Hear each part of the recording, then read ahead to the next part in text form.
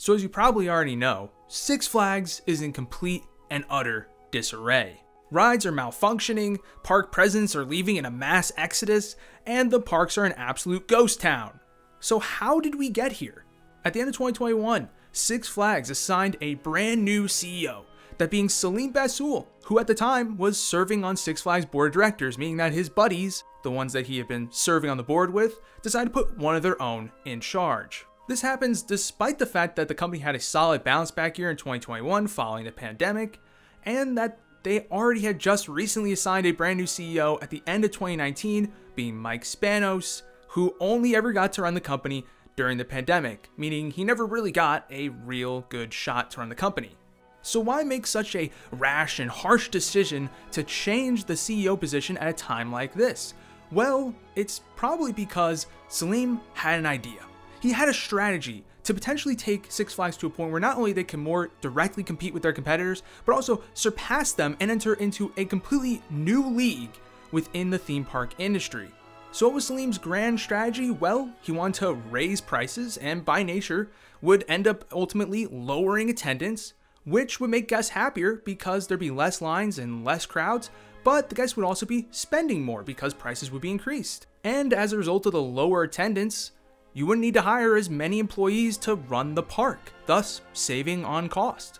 It's a strategy that Salim believed would position Six Flags into being a premium theme park experience, when before they had really been the bargain bin, cheap theme park experience for most guests. Instead, Salim believed Six Flags could be much more.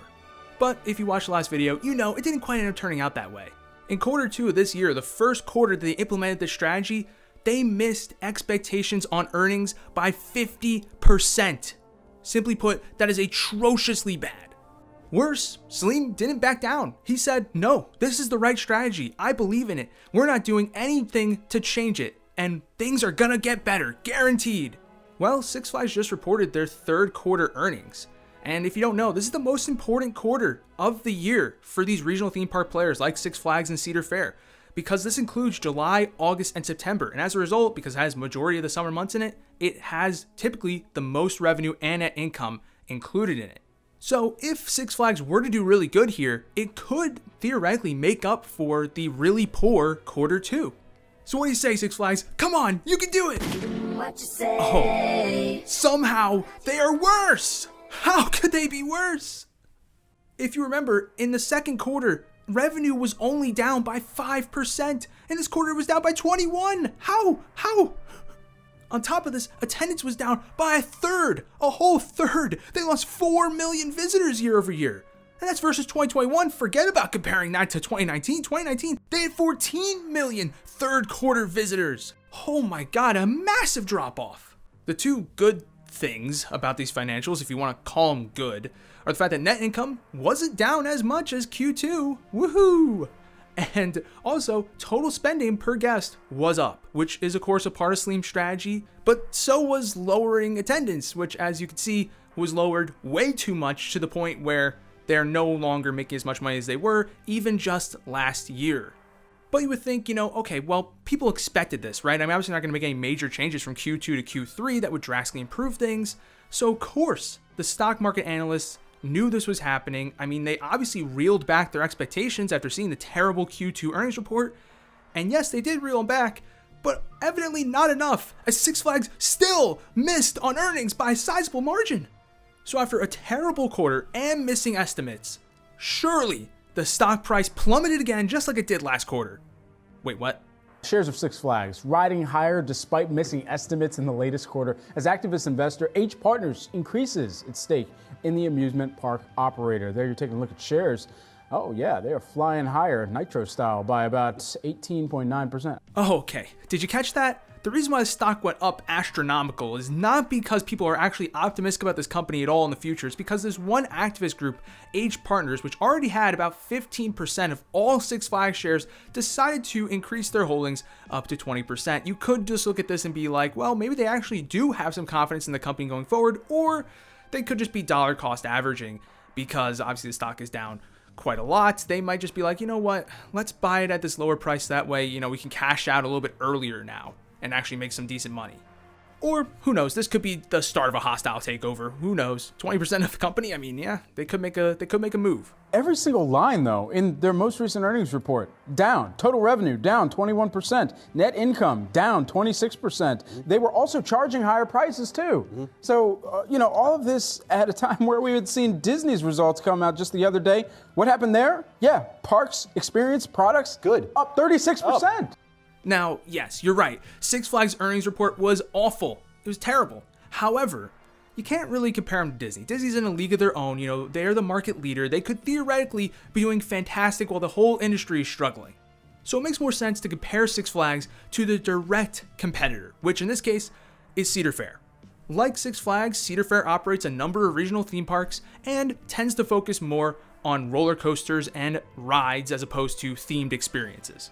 So let's ask the ultimate question: Cedar Fair or Six Flags? Now, to get a grander kind of scope of this all, let's go ahead and compare the first 9 months of this year instead of just the third quarter. The final 3 months of this year may have some impact on these numbers, but at the end of the day, when you see the gap here, it's not going to make a huge difference. Not to mention that Six Flags canceled Holiday in the Park at 5 of their parks this year, so if anything, quarter 4 probably would have been worse for them, but I digress. Also, keep in mind, Six Flags has 4 more theme parks than Cedar Fair does. That's going to be very important when looking at these numbers. So, revenue for the first 9 months this year. Cedar Fair beats them by almost $400 million. Attendance beats them by $5 million. Spending per cap. This is the one thing that Six Flags has beaten Cedar Fair at. And that is that they are getting their guests to spend more. But when you look at this in comparison to the attendance numbers, you kind of realize, well, wait one second. These numbers are kind of similar to spending per cap. And yet, Six Flags is not pulling anywhere near as many guests as Cedar Fair. Why is that? Well, it's very simple, folks. Cedar Fair has proven to their guests that they are worth that price tag, right? Six Flags has raised their prices to a level similar to Cedar Fair, and in some markets has even raised it higher than Cedar Fair. And guess what? Guests have not shown up. Why? Because Six Flags does not offer the same value as Cedar Fair. Their parks are nicer to be in, they have better atmosphere, they're cleaner, and they're just generally ran better. When a Cedar Fair park gets something new, it's always something major. It's always something that moves the needle, right? Whether it's a major new roller coaster or it's a brand new themed land. They're always getting something major. They don't just add something to add something, right? Six Flags parks, especially in the past, are notorious for just adding flat rides year after year when they don't need them. And when they don't do anything to convince anybody to actually show up to the park or to even improve the park experience. Well, let's dig a little deeper here. So obviously, Cedar Fair is providing a better experience. However, that surely must cost them a lot of money to do so. So let's see about the net income side. Does Six Flags stand a chance? Not even close. They beat them by $200 million. Yikes. You break that down on a per park basis, the story gets even worse. Six Flags gets beat by $20 million per park. Their average park is only bringing in $6.4 million this year. That is absolutely atrocious. So what does this tell us? Well, it tells us that Six Flags put the cart before the horse here. They raised their prices up to Cedar Fair's level, and people said, no. We're not willing to pay that price again to your park, but we're willing to pay that price again to Cedar Fair. So what Six Flags really needs to do is they need to make meaningful investments in their parks that actually improve the atmosphere, improve the quality of the food, improve the efficiency of the parks, make them look nicer, make them nicer to be in, while also bringing quality roller coasters and attractions to the parks. That way, you can eventually get your parks to be on the same level as Cedar Fair, and at that point, you raise the price. Instead, Six Flags raised the price, assuming that they were already on the same level as Cedar Fair, when clearly the consumer does not agree with that sentiment. So, after getting slapped in the mouth for back-to-back quarters, including the most important quarter of the year, what does CEO Salim Bassoul have to say? Is he going to be as adamant about his plan going forward as he was in the second quarter, where he was saying there's no shot in a bucket of stack, we're changing? Or has he maybe learned a lesson here? Has he maybe said, you know what, maybe we went a little too hard in the paint, and perhaps we need to reel things back? Let's take a listen to the earnings call with Salim Bassoul and see what he has to say. What lesson have we learned through this transformation? This year, we weren't afraid to be bold with the changes that we made to our business model. Some of these changes were well received and effective, others were not. The transformation of Six Flags will take time, and our results will not be linear. The result in the third quarter reflects this. A quarter in which we also were faced with inclement weather, record inflation, and sky-high gas prices that negatively affected attendance. Not gonna lie, they has the first half. Salim is clearly admitting, well, yeah, things didn't go right, we made some mistakes, and we learned some stuff, but then he immediately follows that up with excuses that no other company in the theme park industry right now is saying is a problem at all, right? I mean, Cedar Fair is breaking records out here, and Disney, Universal, SeaWorld, they're all having fantastic quarters as well. So to bring this up and say, oh yeah, but that's why attendance was low, it's nothing but excuses, when really, you need to own up to the fact that your strategy led to that low attendance. But regardless, you said you learned some lessons. Okay, did those lessons actually amount in a new strategy? Salim says they did. I would now like to discuss how we are applying the lessons we have learned over the last year to our new strategy. Our team is applying these lessons in 4 main areas. First, making further investments to the park's infrastructure, new rides, and the guest experience, including marketing and technology initiatives to reach new consumers that are likely to enjoy the theme park experience. Second, fine-tuning our product architecture and pricing. Third, establishing a strong autonomous culture with an emphasis on cost discipline. And finally, amplifying our seasonal events. These initiatives will never be complete as we seek to continuously improve, but we are beginning to see green shoots that this is the right path forward. Now, I know that sounded like a grand new strategy from Salim, but basically has the exact same strategy he already had going into this year, with 2 notable changes. One, he said, new rides. Woohoo! Yay! New rides. Of course, you remember last quarter, he said, why would we need to build rides? We already have enough ride capacity. Get out of here. As if that isn't the whole reason why anybody visits Six Flags, is because of the rides. So you need new rides. Of course, evidently, he's been convinced. Now, why is he being convinced? I actually don't know. Because yes, these 2 quarters have been awful, but there have been new rides that have been opened up this year, thanks to the previous administration. So new rides really wasn't the issue for this year. It was more so the issue going forward. So it's a little bit weird that he's like, oh wait, yeah, no, we do need new rides now. When that wasn't the reason why this quarter and this past quarter were so bad. On top of this, he also mentioned that they're going to continue to play around with pricing. And I mean, I hope that means they're going to lower them, because clearly people do not want to visit the parks at this price. Until you actually improve the parks in a significant manner, which is going to take a lot of money to do so, majority of people are not going to be willing to spend Cedar Fair money to get into a Six Flags park. But going back to the new rides thing, that's kind of the one thing in this earnings call that everyone got really excited about. It's the fact that Salim out of nowhere said, you know what, actually we are going to start building new rides. And that's great and all. But as we know, because of how late he's come to this conclusion, 2023 will not have any new rides in it, except for maybe Aquaman, hopefully. And he even mentioned this in the report, saying that, yeah, 2023 is not going to have anything, but in the future, we're going to have some new record-breaking roller coasters, woohoo! With an announcement even this spring about new rides coming in the future. Wow, that's exciting. But there are a few concerns with this. I mean, for one, 2023 is looking pretty dire. I mean, yes, you're talking about playing around with pricing, which might get some more people to come back to the parks, but I can tell you, as we'll talk about a little bit later in this video, Salim hasn't changed pricing in a super significant way. So, though 2023 will probably be an improvement over 2022, it will still be a piss poor year. With that being the case, is it a smart idea to announce your new rides for 2024 at the very beginning of the 2023 season? Probably not. That's probably pretty stupid. You're basically telling your guests, hey, don't come this year, because next year you'll actually have something new to go visit.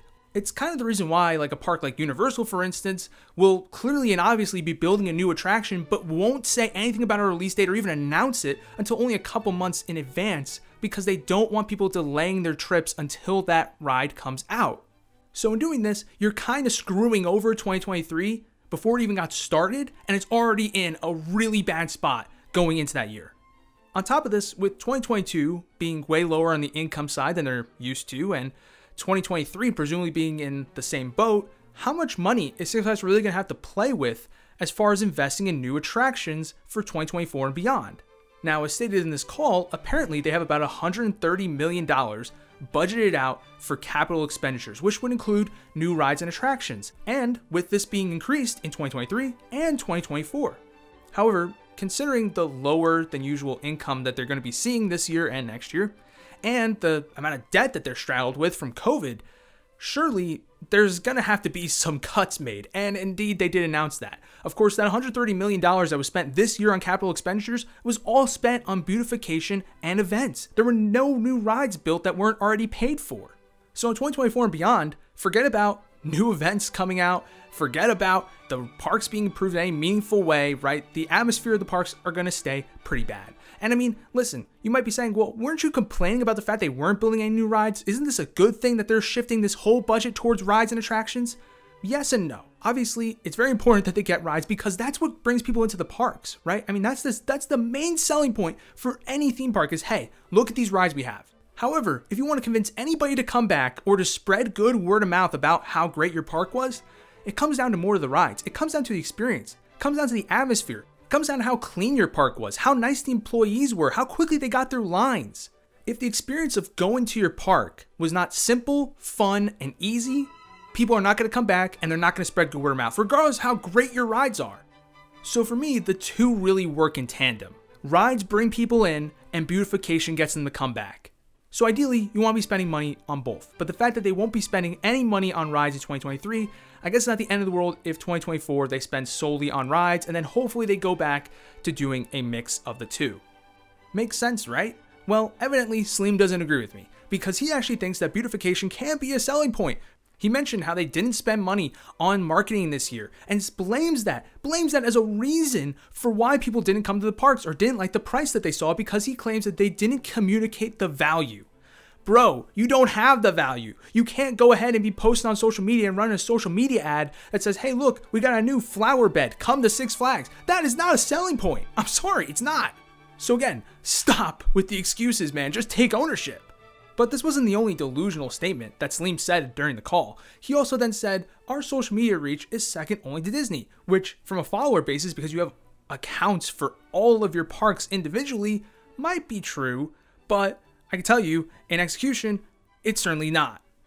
And then he brags about pushing the decision-making of many things onto the parks themselves because they know how to do it better than anybody else, which sounds great in practice, but when you consider that either he fired or had a bunch of park presidents leave and hasn't replaced them yet, who are you even putting these decisions on? Who's actually making these decisions? I don't know.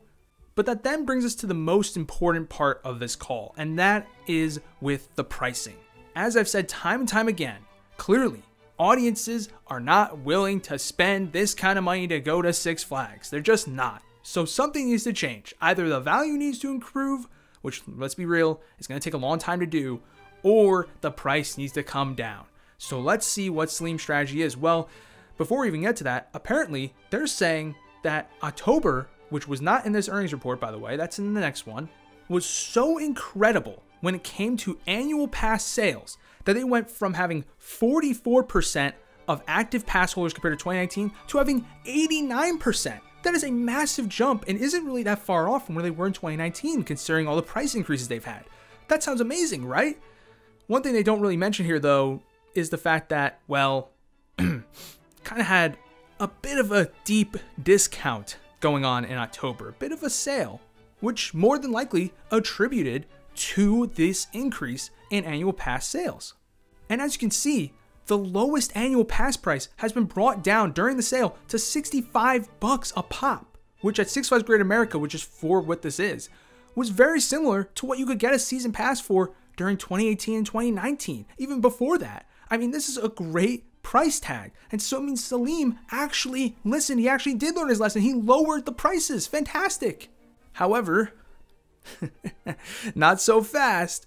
Salim went ahead and removed a ton of the benefits. For $60 for an annual pass, you used to be able to get perks such as bring a friend free days, access to the water parks, as well as access to all Six Flags parks, to name a few. Now, either those perks are completely gone, like bring a friend free days, or they've been locked behind much more expensive passes, like the being able to visit every Six Flags park, which is now behind the most expensive pass. So yes, under this new season pass tier system, which, by the way, this is the third one they've had this year, Salim has lowered the price down to a comparable level to 2018, 2019 with the sale, but has gotten rid of a lot of the perks and benefits that used to come at this tier.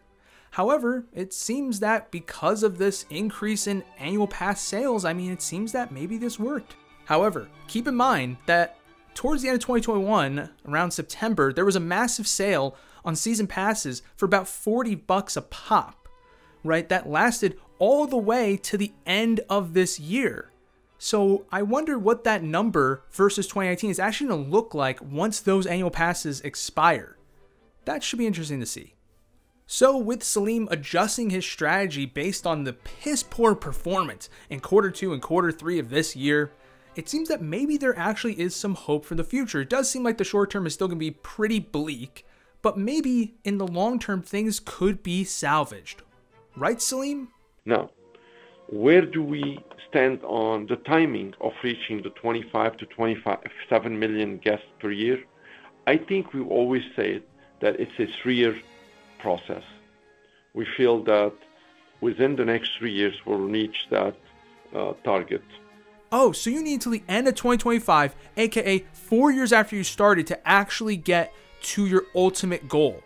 Yeah, you should know, as being somebody who is on the board, that there's no shot in a bucket of stack you are getting that time. Spanos, who didn't even get a chance to run the company, got 2 years. 2 years. 2 years that were shot. 2 years that he tried to make the most out of and actually was able to salvage the last one. Instead, you take a year that every other theme park is excelling at a crazy level, breaking records, taking advantage of the post-COVID interest in the parks.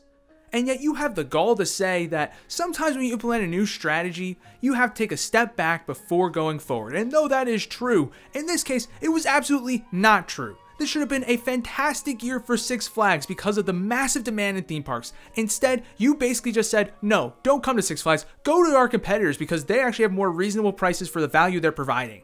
And instead, you shot yourself in the foot because you were so concerned about the fact that your price was not the same as Cedar Fair and SeaWorld. And now where does that put you? Now you put yourself behind by several years compared to the competitors just because you had to raise the prices before actually improving your parks. Now listen, Salim, since you're actually starting to learn your lesson, I actually would love to see you continue to be the CEO because it seems like you're actually taking the parks in a positive direction. Slowly, but you're getting there. So I don't really want to see Six Flags start over again with a CEO who has no idea what they're doing. But let's be honest, Salim, you delivered one of the most disappointing years Six Flags has had since they went bankrupt. Spanos did not do that, and he was let go in 2 years. I'm just saying. So let me know what you guys think in the comments. Do you think that Salim is taking the company in the right direction? Do you think there's a chance for him to salvage it? Or has he really just screwed the pooch? Is it over for Six Flags? Is it nothing but downhill from here? Is Cedar Fair and SeaWorld just going to gobble up the pieces and do what they want with it? Let me know in the comments. Love to hear what you have to say. And I'll see you all next time. If there is a next time, peace.